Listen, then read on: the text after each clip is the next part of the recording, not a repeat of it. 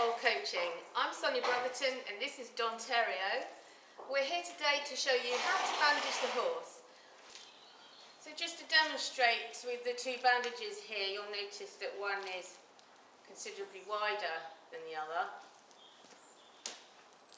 and also longer.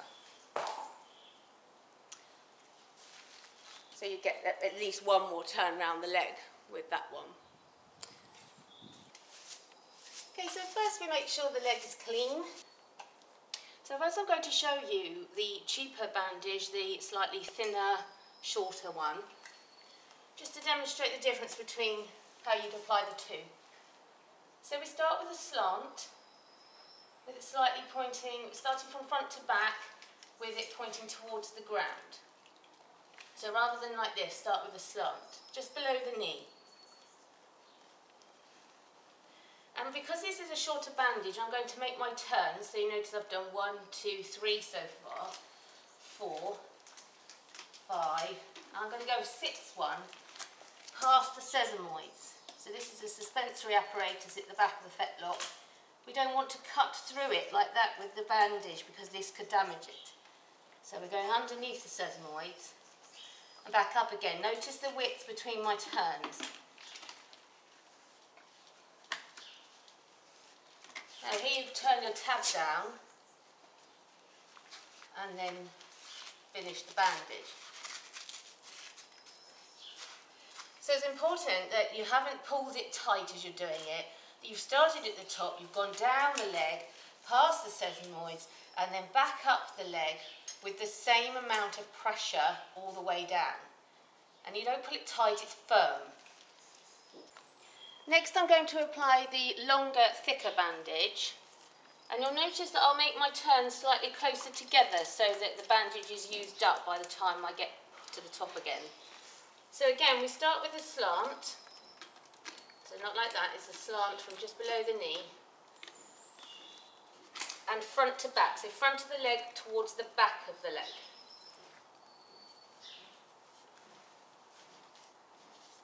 Get out any wrinkles as you go. So I'm going to make my turns narrower this time.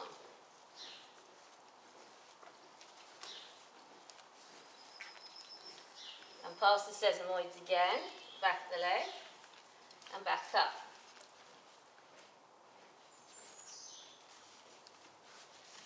Turn the tab down.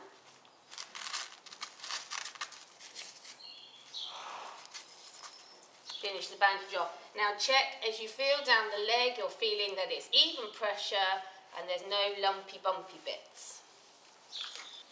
So back legs are slightly longer than front legs and they will take up more of the bandage. We're going to start just below the hock. I've tied his tail up, I'll show you how to do that in a minute.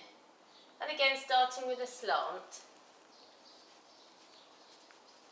Bandage down, and I'll make these turns slightly wider because his back legs are longer. Old-fashioned term for these bones is the cannon bone for the front leg and the Shannon bone for the back leg. Again, we're going past the sesamoids, just here, so we don't cut through them. And I'm applying firm, even pressure. I'm never pulling it really tight, but any pressure I am applying is across the front of the leg on the bone rather than on the tendon. Go back up the leg, turn the tab down and complete the bandage.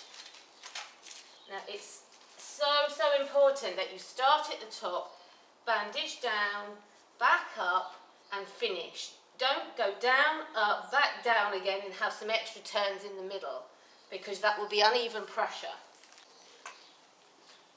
So to tie the tail up, you need to put your arm underneath it, wrap your wrist around, pass the end of the tail into that hand and pull it through. There we go. So one more back leg now, and I'm going to apply this in normal speed as I would if I was working. So you can just see what you're aiming to achieve once you're really practiced in the art of bandaging. Turn the tab down. There we go. So for extra protection, you can use a pad under the bandage, and I'll show you how to apply that next. So if you have a pad as well, wrap that around the leg just below the knee. Aim to go from front to back again with your overlap, and then leave it so it's not on any tendons. Again, starting with a diagonal slant down towards the ground. And because the pad will have made the leg thicker, you won't need so many turns down the leg. It will take up more of the bandage. Apply firm, even pressure.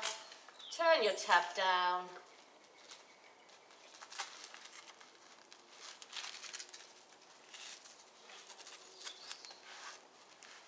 And check. It's smooth and even. Undo the Velcro. And then don't try and roll it up as you take it off. Just grab and pass it from hand to hand, grabbing as you go.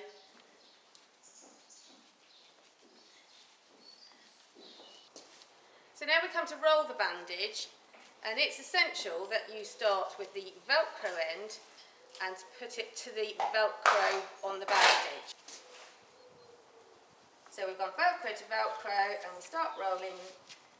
I find it works to do it on the front of my leg, and then you can go really, really fast. So here we have the handsome Dante sporting his full set of polo wraps, or fleece bandages as they're otherwise called, ready to go and do some work.